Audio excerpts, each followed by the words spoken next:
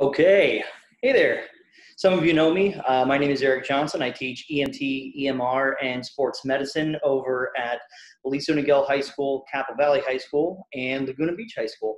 For those of you that don't, nice to meet you. Today we're going to be going over everything that's in that GoPro, also known as the Akaso EK7000 camera pack that you got. So we're going to look at all of the equipment laid out, as well as a couple of other things that I thought would be important for individuals that wanted to send it out into the field. And we're going to break down what each of these components actually does and how it affects the camera. So this will be the first of a couple of videos. The next one that we go through will actually be how to use the different components. And then finally, we're going to discuss how to best utilize the camera with your different industry experts. So without much further ado, let's do it. And I do want to make a real quick note. I apologize if the quality is a little meh. I'm not actually using the Akaso EK7000 right now. I'm using my Logitech Stream Cam, so it may look a little, for lack of a better word, jankier than normal. So thank you in advance for your understanding and all that. So let's do this. Now, I've laid everything out from the box. I've already unpacked it. I've already actually started using all of it. And I wanted to have everyone get a chance to see everything laid out before we started going through everything. So you can see that there are straps here that are self-adhering through either a loop-through system or Velcro. There are smaller Velcro straps. There is a number of different attachment pieces, and these are going to be pass-through attachment pieces. So they attach to a different piece. We have our standalone locking pieces, and these are going to be the ones that can immediately be locked into another more stable housing. We have additional sticky-backed pieces that will go with these actual attachments, so you can attach it to, let's say, a helmet or something like that. We have some very specific pieces. This one in particular is great if you are teaching something where you can attach this to a pole. This is actually designed for a bike handle, but if you have something that's of that diameter, then you can use that. We have our remote, and the remote is something that is a very cool feature that we're definitely going to want to integrate in our packages going out to our skills instructors or our industry experts. We've got a little micro towel or microfiber towel for cleaning the camera lens and cleaning the housing. And then we move on to the big stuff. So we have our waterproof housing.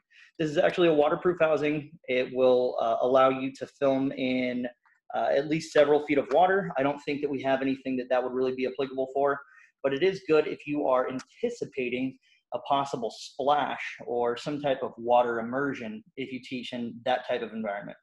We also have a secondary backing to the housing.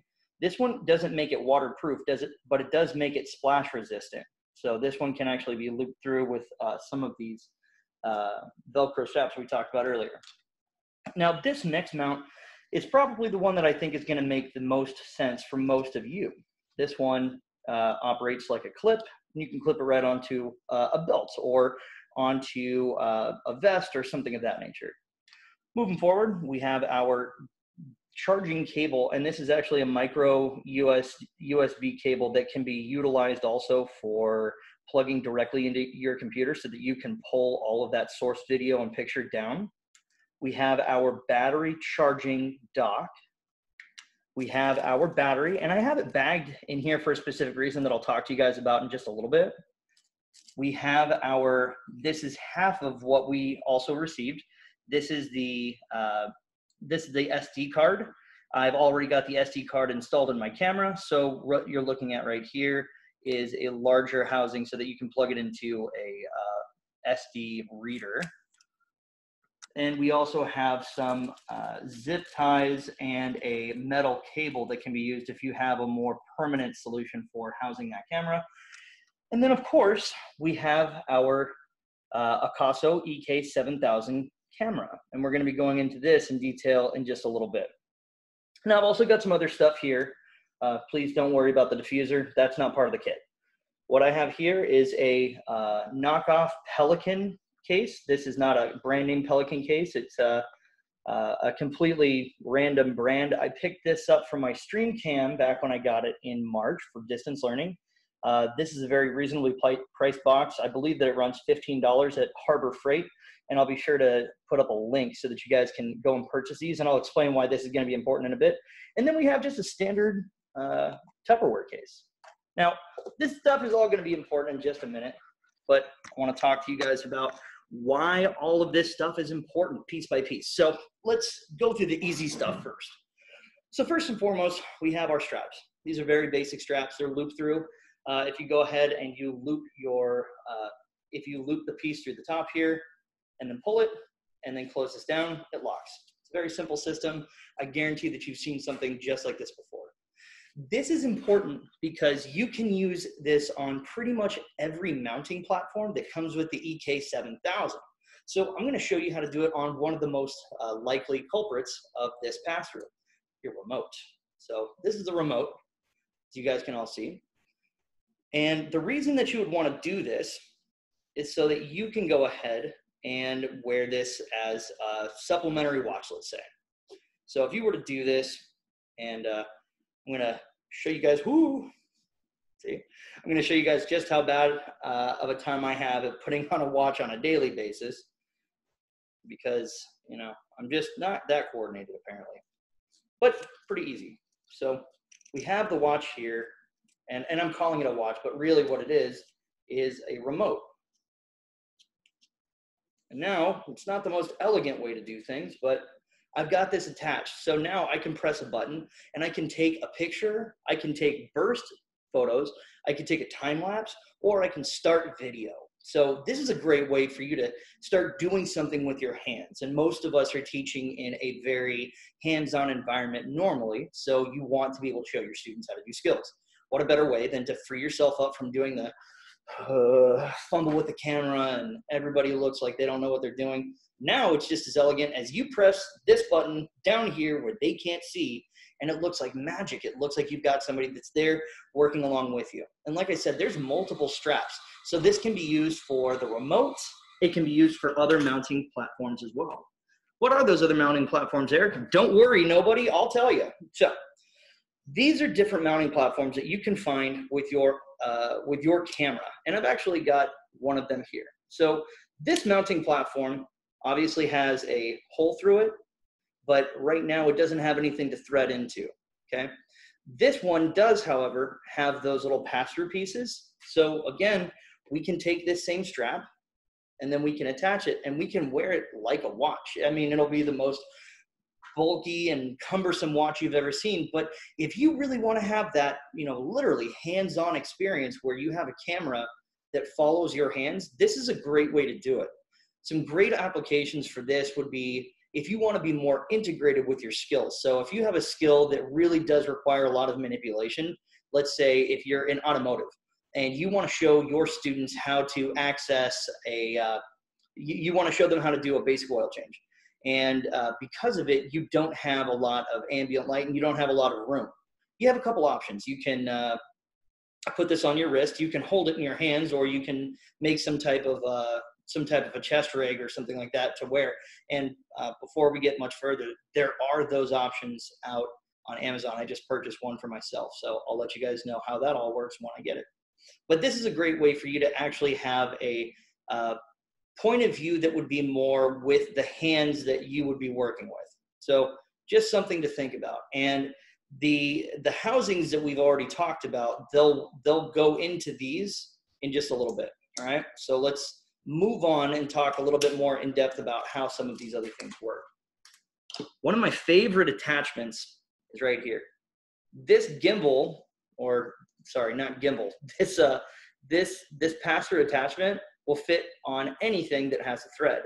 This is a pretty universally sized thread. So if you already have a tripod or something of that nature, or you are camera savvy and you've got something that you're using other type attachments with, this will make sense. And the reason that this is such a great attachment is because we can use it on a lot of these different houses.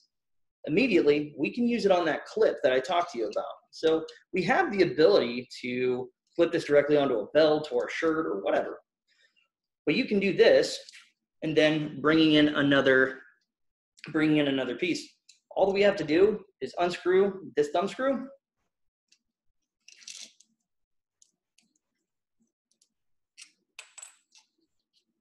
Place this in the middle, line up the circles. Can you tell that I failed that part of kindergarten? All right, there we go. Whew. Now we have a mountable platform. Now, this platform can be mounted on a lot of different things. So if we have a more stable mount, if we have a place where we know we're going to be mounting this a lot, we can use one of these mounts, and then we can pull off the sticky backing and stick it right on, and then it stays. And then if we don't want to use that anymore, if we need to move it, we have additional. So we can actually take that off, a little bit of rubbing alcohol, and maybe a soft putty scraping tool, plastic putty scraping tool. And we can go ahead and pull that right off, and then we can put this on as well. I'll be honest, I haven't had a chance to really mess around with this too much yet because I'm planning on sending my camera out into very unforgiving environments, ambulance, fire engine, that kind of thing. So I'm not planning on using these very often, if at all, but they are there for you if you have a class that would benefit from having something like this, where if you wanted to have a more stable platform in which to use. So I'm going to use our culinary classes as a great example. If you know that you're going to be placing this camera in one position in the classroom, which is your kitchen, then this actually makes a lot of sense. You can put multiple different mounts throughout the kitchen, so you can move the camera around. And I know that that sounds like a lot, but if you wanted to get into different camera angles, and you've seen cooking shows before, you already know there's more than one camera filming the whole thing. And as you can see in this video, the one camera thing, it's just not as fun. So this is a great way for you to kind of flex your creativity. But let's keep going. Now, we talked about some of the mounts, and sorry guys and gals, I should say. I'm trying to pull all of this stuff, but keep my camera stable and steady. So you can see that it's already becoming a bit cumbersome for me. So what I want to talk about next are the options to use this in a platform that makes sense for you, the teacher that's moving around. Now, we've already seen the clip, and we've already seen that on a attachment. You know, they say if you drop it and you break it, they just fire you. I don't know. That's what I would do to myself if I broke this right now. But let's see this with the camera actually inside of the housing. Now, I do want to note, there's no protection for this camera right now. There's no waterproof housing. There's nothing like that. And that's going to be fine for 95% of the instructors with CCA. My particular concern is that my camera is going to be going out into the field. And while this is going to be the best for getting full audio quality and full video quality, I do want to give my instructors the opportunity to utilize the waterproof housing. So we're going to talk about that in just a little bit.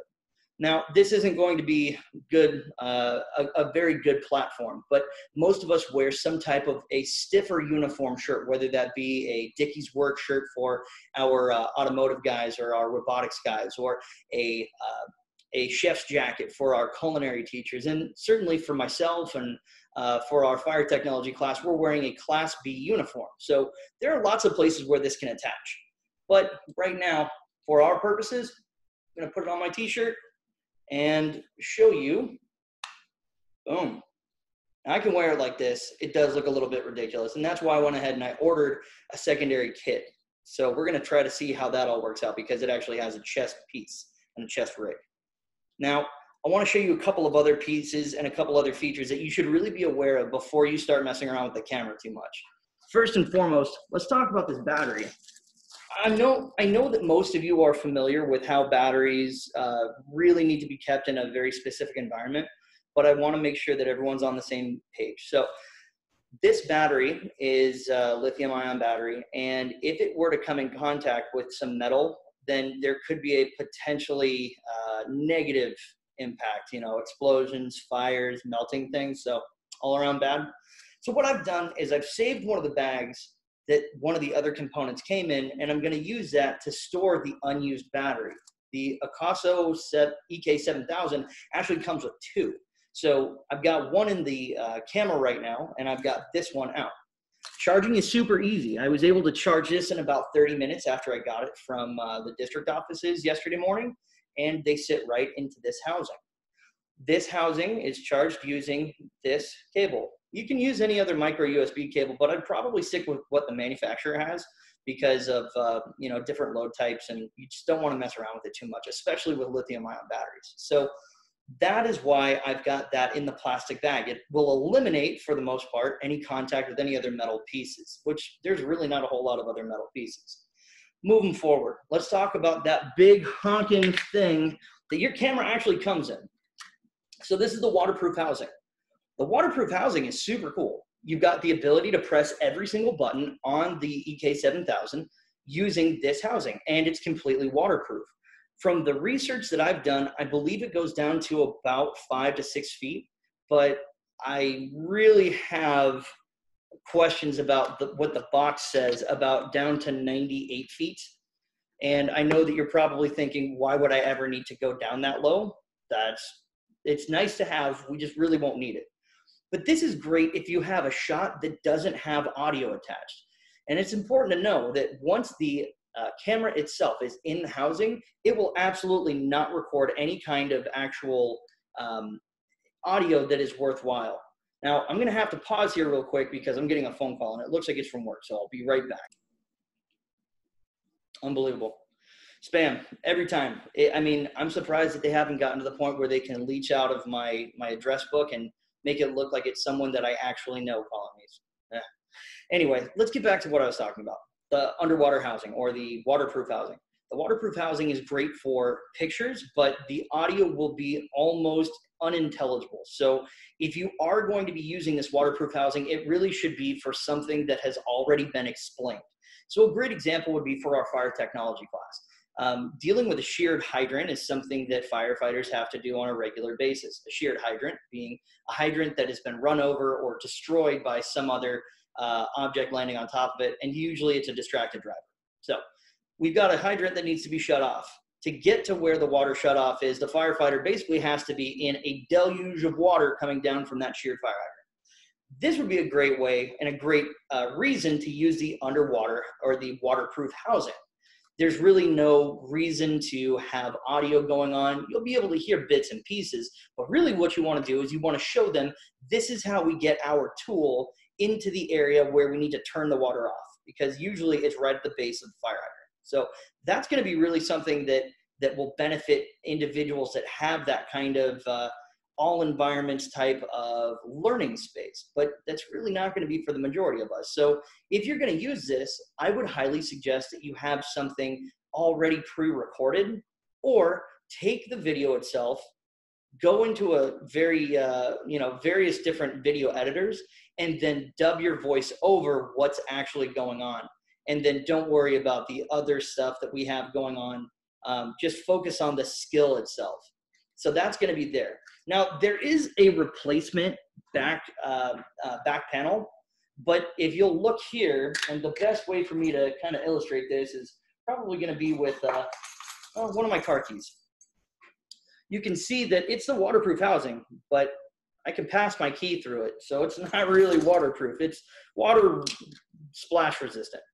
This is not a replacement door. What it's supposed to be is an alternative way for you to house this, and it snaps right in. This can now be all set in place using, as I've said before, those straps. So the strap passes through here, and then we can adhere it to something else. So it's good if you think that you're going to have a lot of splash, but it really is not waterproof because of that hole that's in the back. It's actually a pretty decent sized hole. So if you are anticipating any kind of immersion, don't use it. Now, let's talk about some of the stuff that I have in this Ziploc bag here. It's all very professional. We've got zip ties. They're all, normal zip ties, nothing special. They're just smaller than your average one. And then we also have a steel cable. This steel cable is great if you want to make sure that if one of these or all of these fail, your camera doesn't fall. The camera itself is impact rated, especially when it's in that waterproof housing, but it's not going to take a drop from 20 feet very often. So having one of these security cables will ensure that your camera isn't destroyed in the event of an apocalyptic event. So that was one thing that I thought was a pretty neat little addition to all of this. Now, we've talked about pretty much everything in depth.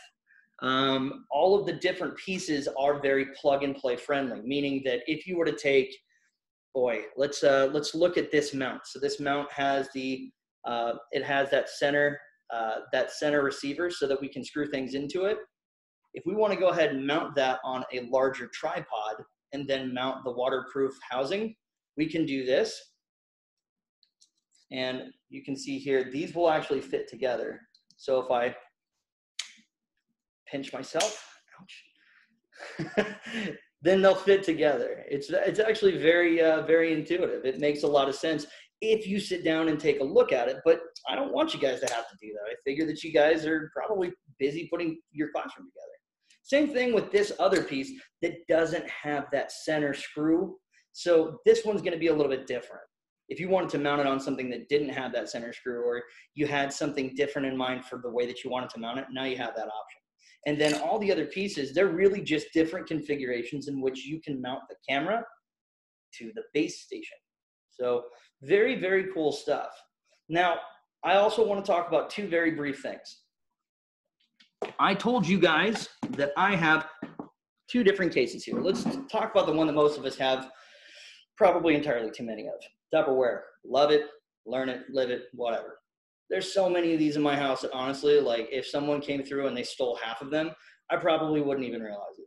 So I'm sure that a lot of you are in the same boat. All of these components will fit inside of this container, okay? So it's not that large of a container, but it's a good way for you to keep all of this stuff together. Now, I did save the box just in case there were any manufacturing defects or something and I had to send it back. But I'm probably only going to keep it for about 30 days because after that, usually you can't get the warranty. And at that point, I can probably get another box to put it in.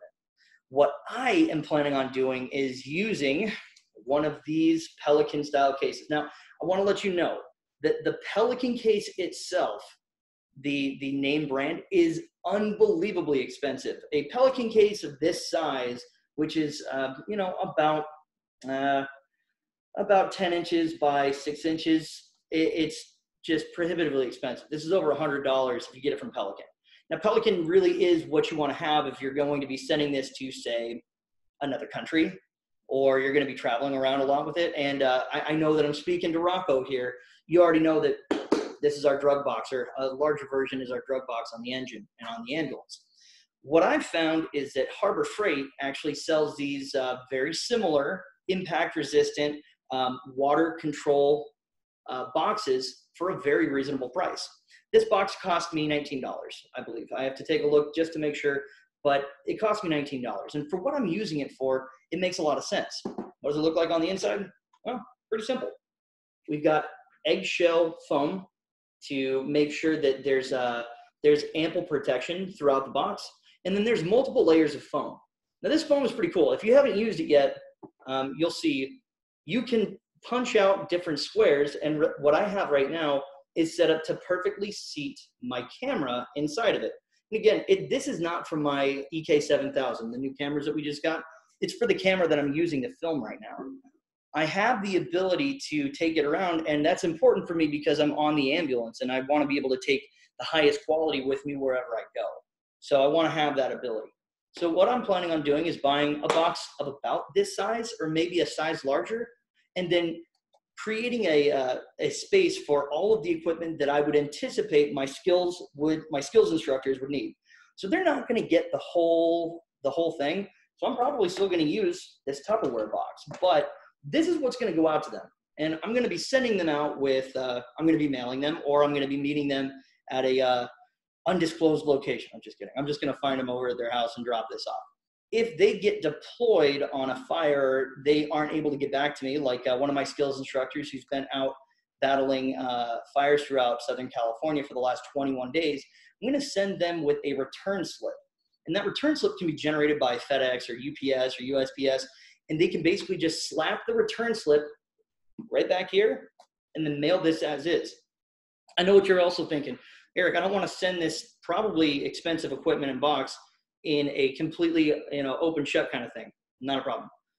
I've got a couple of padlocks that I'm going to use, either combo or key, and there's already 2 different places where I can lock it. Altogether, this box is a very, very small investment on my part so that I can send this out in a way that is professional and really in a way that is, that is secure and safe. So I can make sure that all my equipment comes back the right way. Now, getting all of that information off of the camera is what we're going to be going over in the next video. So be sure to check that out. And if you have any questions for me, you can email me directly at eajohnson@capousd.org. A lot of you already have my phone number. Feel free to shoot me a text or a phone call. My number is 949-244-7702. I hope this video has been helpful. I'm actually really excited to send this out and get some of the footage back. And I'm excited to talk to you guys about what I'm planning on doing to make my students get a better understanding of what a day in the life of one of my skills instructors actually looks like. But we'll talk a little bit more. Thank you so much. I appreciate all of your time. And, you know, good luck out there. You guys are doing great. I'm looking forward to get the school year started very soon. Have a good one. Bye-bye.